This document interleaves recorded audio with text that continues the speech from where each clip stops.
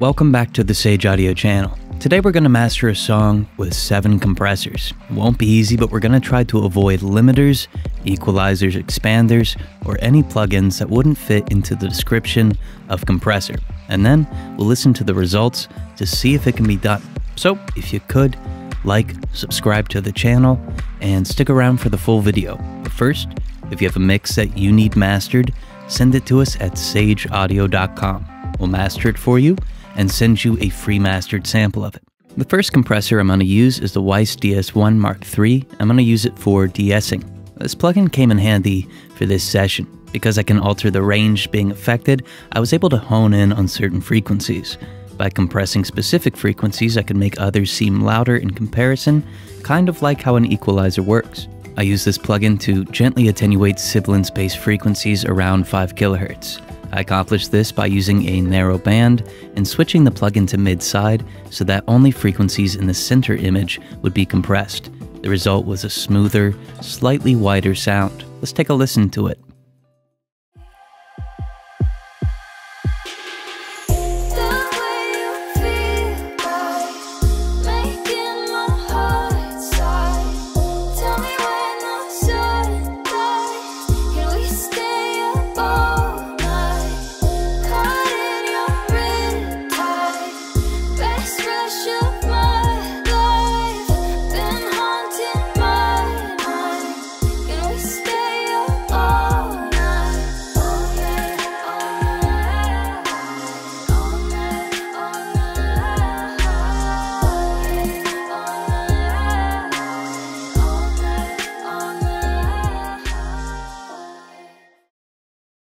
The second compressor that I used was the Ursa DSP Boost, and I used it for low-level compression.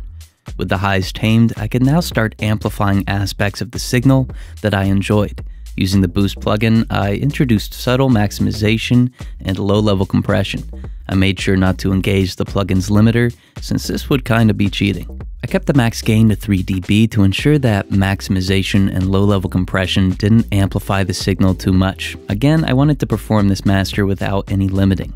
Lastly, I didn't use any transient shaping, since this didn't really fit into the definition of a compressor. Let's take a listen to the effect.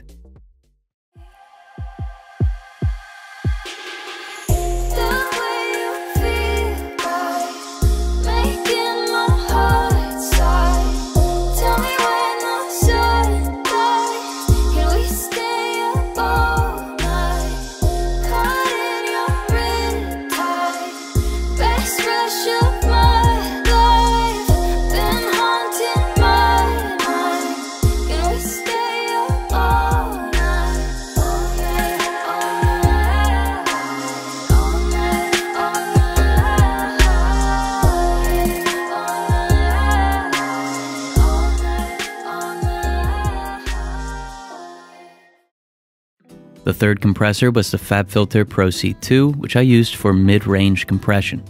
With the Pro C2, I wanted to capture the mid-range and subtly compress and amplify it. Using the mastering algorithm, and by carefully setting my threshold, I was able to compress the signal in an almost transparent way. I enabled the auto-release setting and made it a little faster so that the timbre of the track wasn't altered. Additionally, I kept the auto-gain setting enabled to compensate for any attenuation. Lastly, in the sidechain section, I enabled both the low and high pass filters. This way, only the mid-range would be affected. I also enabled oversampling to make the quantization more accurate, which would prove to be helpful later on to avoid peaking distortion. Additionally, I slightly reduced the output later on to avoid clipping. Let's take a listen to it.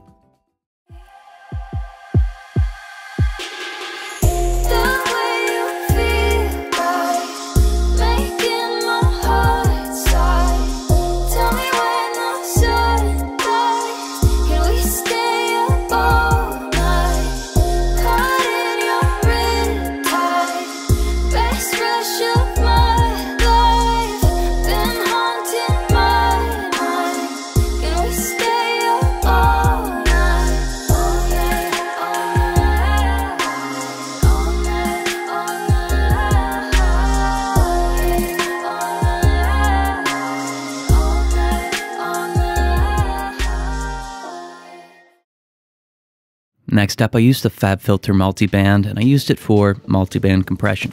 With this compressor, I wanted to augment the kick, mid-range, and high-frequency spectrum.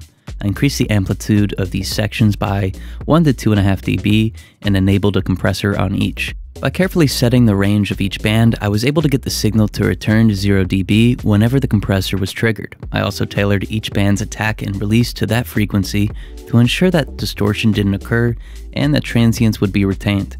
As a result, I ended up with a more impressive kick, vocal, and hi-hats. I also enabled oversampling to reduce peaking distortion later on. Let's take a listen to it.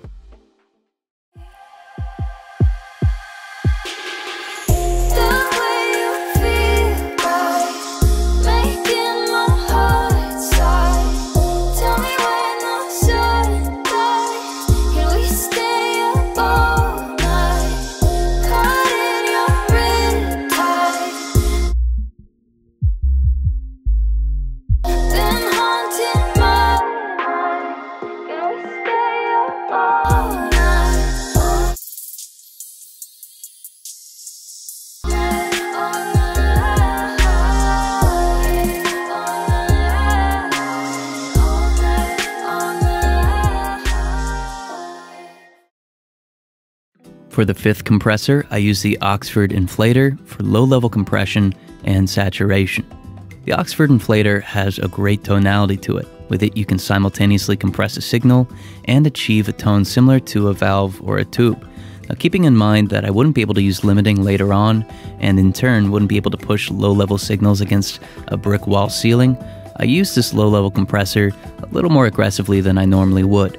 I increased the effect to about 20%, and reduce the curve. If I wanted to make the signal warmer, I could increase the curve, but I liked the cleaner sound of a negative curve. I also split the signal using the band split option since I was working with a full spectrum signal. Let's take a listen to it.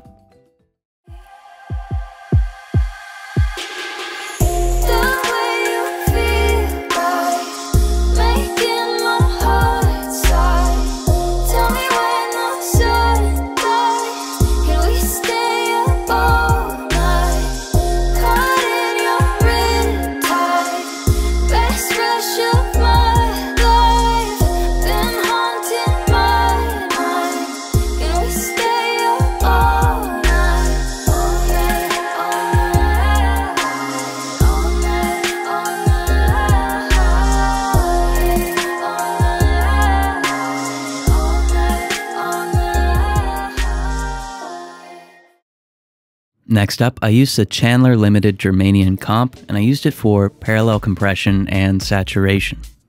Next, I knew I needed to achieve some distortion, but I didn't want to resort to a saturator plugin. Although saturation is technically a form of compression, I thought it would be best to stick to actual compressors. Now, I figured I could use parallel compression to heavily compress the signal, in turn causing some distortion and also some saturation. Now, with the Germanium comp, I used the dirty comp setting. Then I realized that I wouldn't be able to use a stereo imager or mid-side EQ, so I decided to enable mid-side processing. This way I could compress and distort the mid and side channels separately and eventually cause stereo expansion. I increased the drive and feedback of both bands, as well as used more aggressive compression settings on the mid channel to make the side more impressive. Additionally, I reduced the release speed for the side image to ensure that the hi-hats retained their timbre. Lastly, I increased the output of the plugin to get more tonality from it while reducing the level of the auxiliary channel fader.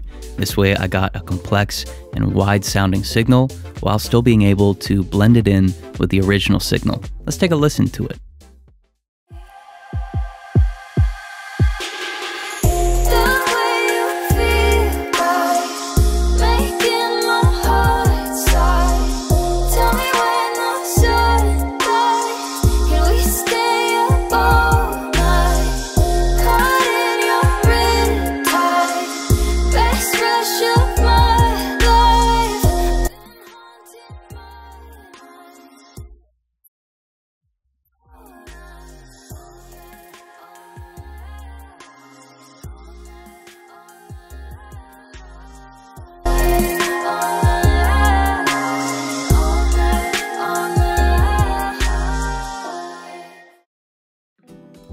Last up, I used the Weiss DS1 Mark III, and I used it for compression, gain, and output control.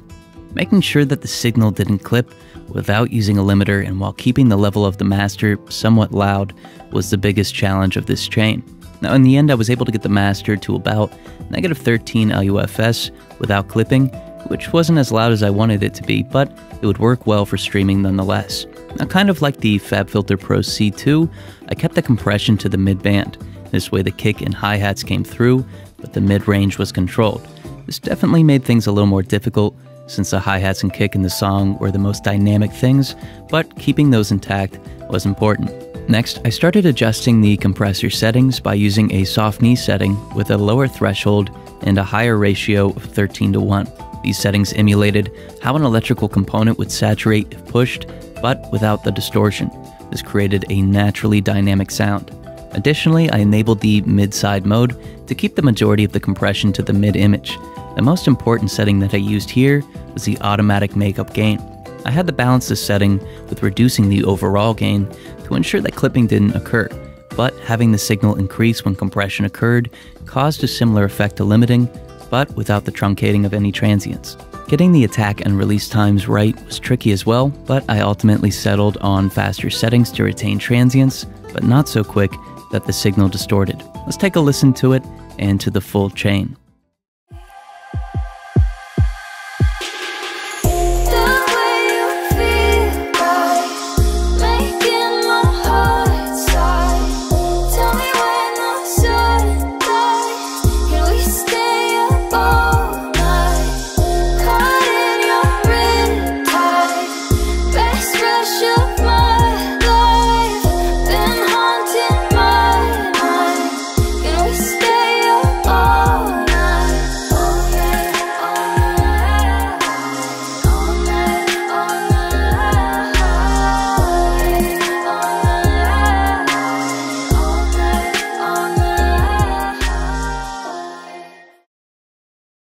So, how do you think this sounded? And are you going to try it out for yourself?